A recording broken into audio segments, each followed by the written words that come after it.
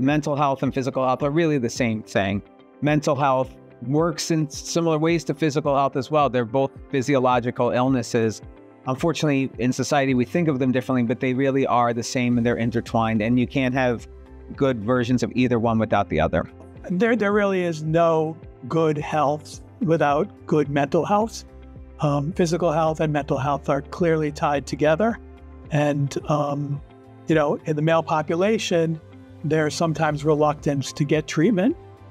Folks are afraid to pick up prescriptions that are for mental health diagnoses. They often, you know, self-medicate with substances, and this can exacerbate their physical health conditions as well.